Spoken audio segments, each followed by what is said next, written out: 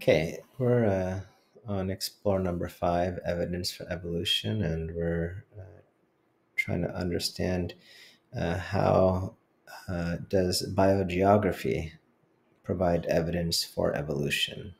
Does it provide evidence for evolution? If so, how? So go ahead and write out your Cornell notes, put your date and reference, and write down your essential question. Hit pause and tell me what you know.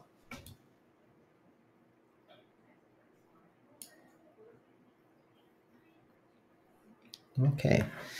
Hopefully you wrote down something there. Let's start with Roman numeral 1. We'll go ahead and define what biogeography is. It's the study of the distribution of organisms, species, ecosystems, and biomes around the world. Anything that basically is living, right? It's the study of their distribution, where they're located throughout the world. Okay. And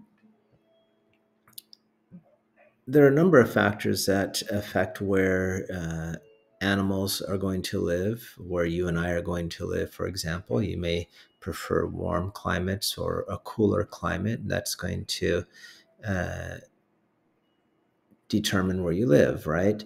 The same thing can be said not just about climate, but the habitat area, the type of soil there is, especially probably for plants.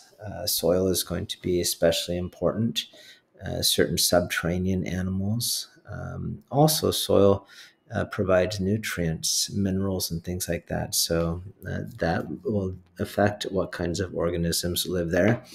Your latitude, where you are in relation to the equatorial line. Are you on the equator? Are you up near the North Pole or the South Pole, or are you somewhere in between? And elevation, you know, whether you're at sea level or whether you're 14,000 foot above elevation.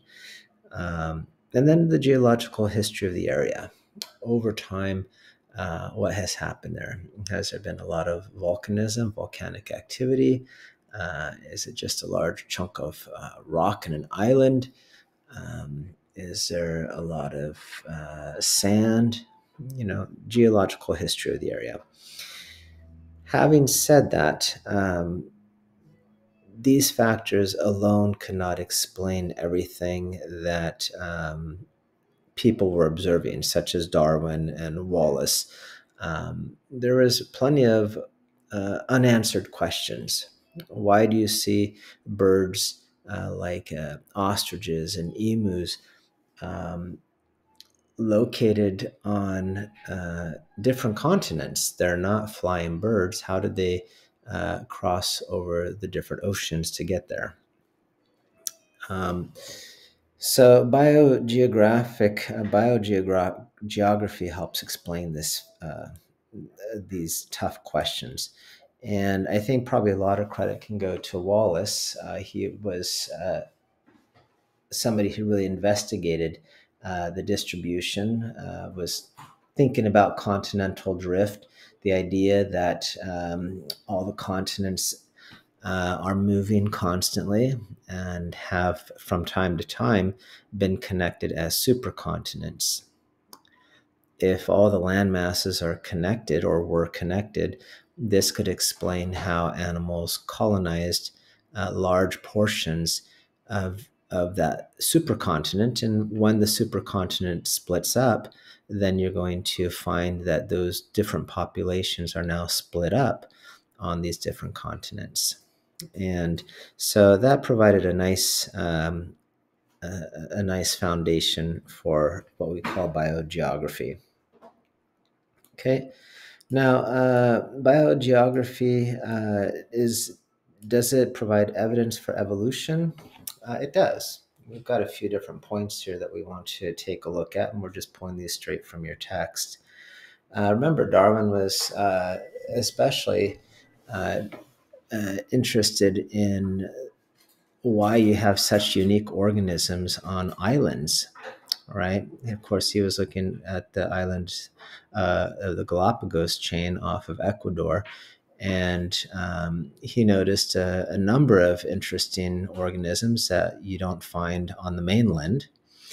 And he concluded that because you had lack of gene flow, you didn't have any mating of these animals with other animals on the mainland.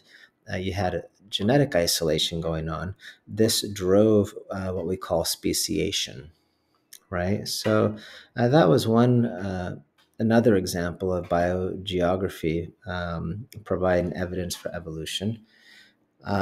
Letter B, we just mentioned this. We talked about continental drift and how that can also account for these animals becoming located on different continents there.